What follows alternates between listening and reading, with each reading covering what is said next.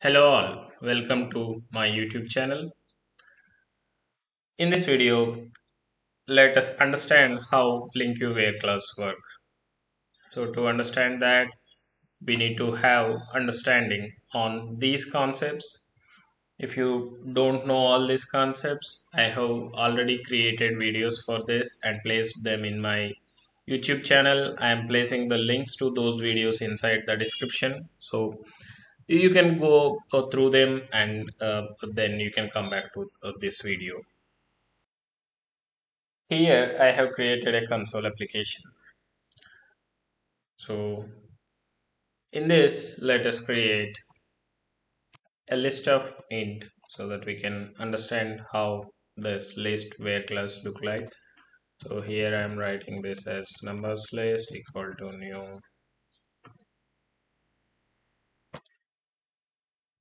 list of int.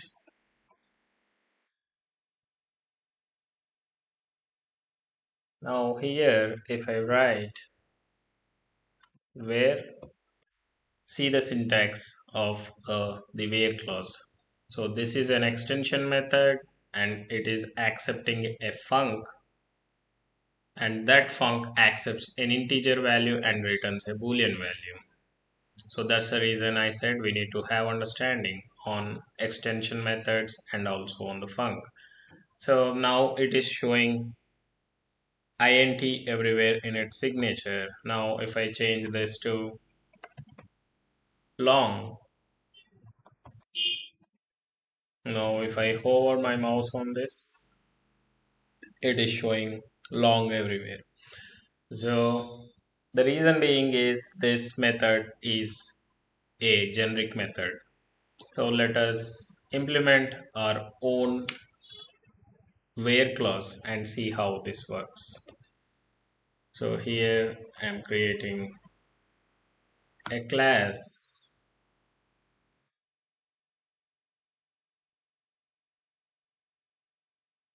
and I am naming this as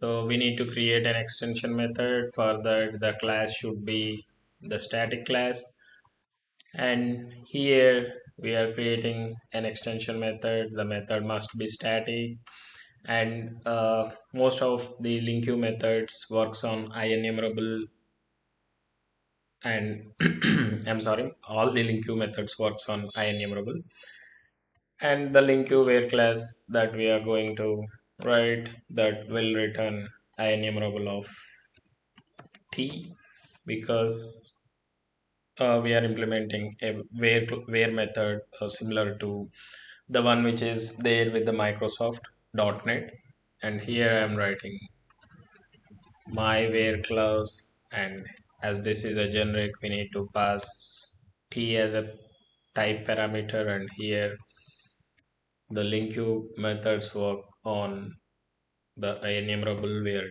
taking that as source, and here we need to use the func, and that also accepts t type of parameter, that means template type parameter, that means anything like int, bool, long, person, car, anything, and it should return a boolean value. And here we're naming this as predicate, and now here we're writing a for each loop and iterating through the source.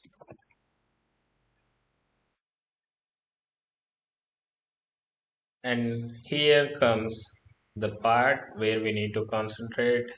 What this where class will do is it won't do any magic, like it simply calls the callback that we pass.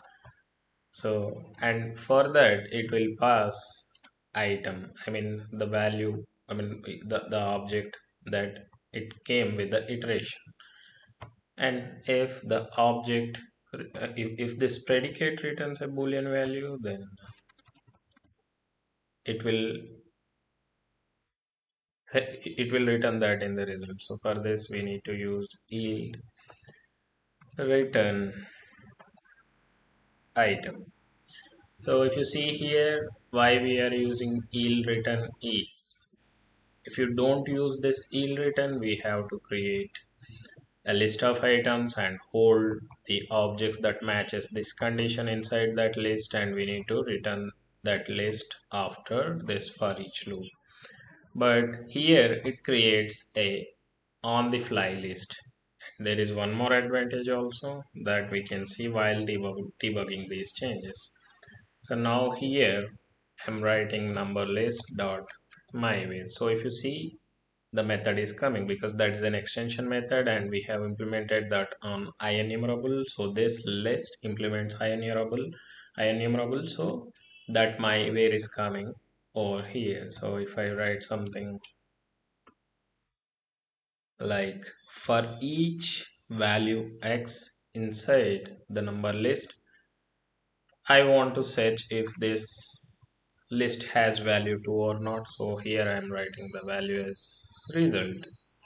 So here what it is doing is it is checking whether the 2 is there or not. We can write the same code in a different way.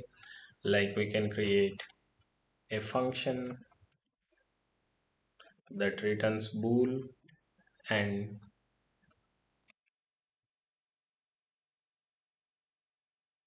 we can name something like this, and it accepts long number and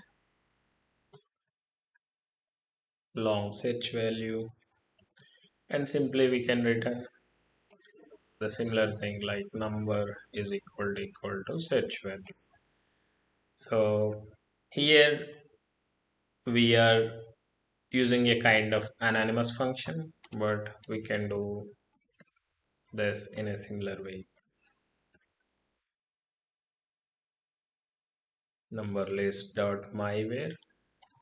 So it's almost identical to the above code, x comma 2. Now let us see how this works. I'm putting a breakpoint here.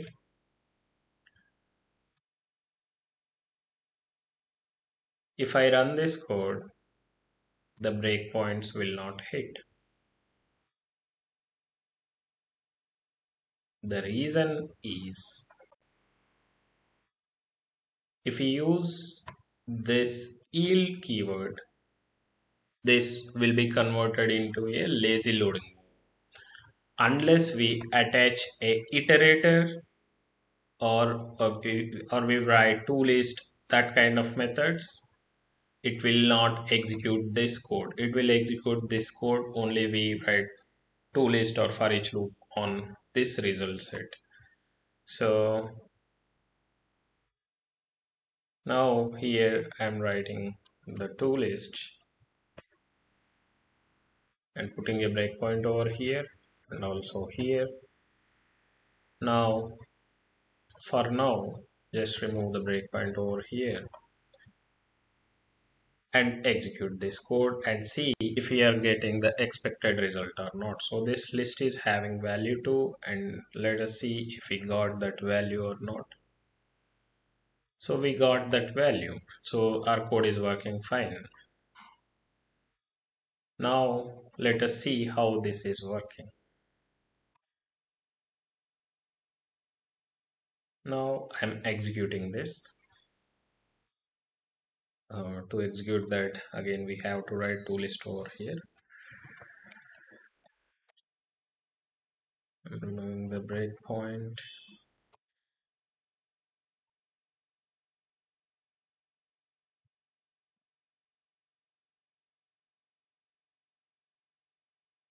Now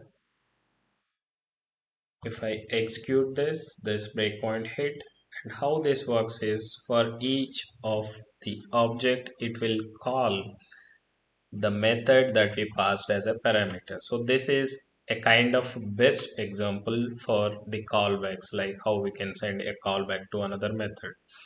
So even this code is identical to Microsoft's implementation. It's not exact, but it's a kind of identical. So here we are passing this method as a parameter to my where clause. So for each object inside this, it is calling this method. So here on the first iteration, we got value 1 which is not equal to 2, that is false. And after that in the second iteration we got value 2 and 2 equal to true, 2 that is true, and here the value is added into the result list, and after that we got 3, 3 is not equal to 2, that is false. And let us see the result. So we got 2 as the result. So this is how the where clause work. Thanks for watching the video, and if you like this video, please subscribe to my channel and please share this video with your friends. Thank you.